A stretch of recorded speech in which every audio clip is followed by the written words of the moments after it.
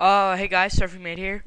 Um, Today I'll show you how to make how to get better Counter-Strike Source or 1.6 or whatever graphic. So what you're gonna do is you're gonna go to your internet. You're gonna go to the link I'll put in description. Now it says like CSS version or CS version. If you got Counter-Strike Source, you take CSS version. 1.6 you take CS version.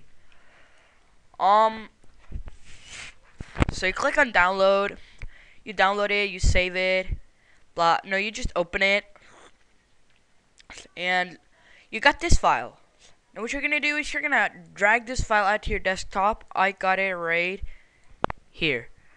So what we're gonna do is you're gonna, if you got a Vista, you run as administrator, or you just open it if you got an XP. So it says like Rocket GUI 1.1 whatever, and then you click on I got it. Do not touch with these. Do not touch these. It says Rocket GUI completed. Okay, so don't do anything. Click on next, and this is the part where you don't know what to do.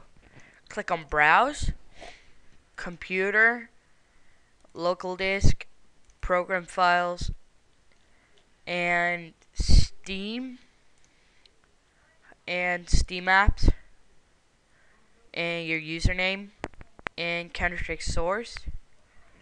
There. So you just click OK.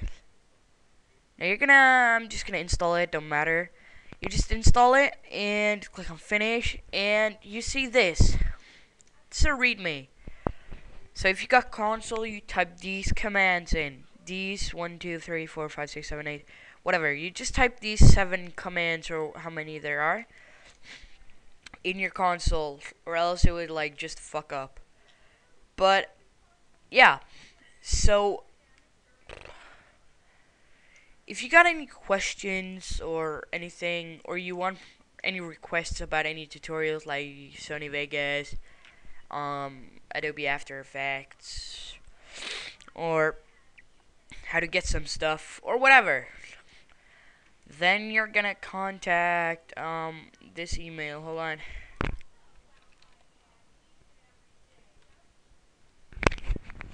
Then you're gonna contact second.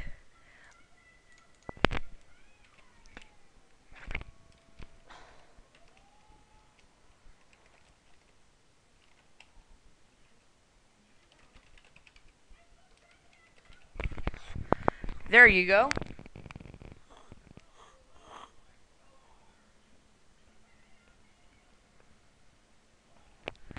So, well, this is what you're gonna contact. Sorry for being so quiet. I'm just gonna make it like that was too big. Just like so you can see it right here. You're gonna contact this, okay? If you got any questions or requests or anything. If you want me to add you on Steam, you just tell me your name in the comment box, or just type it as a personal message, whatever. But thanks for watching, and I love y'all, and have fun.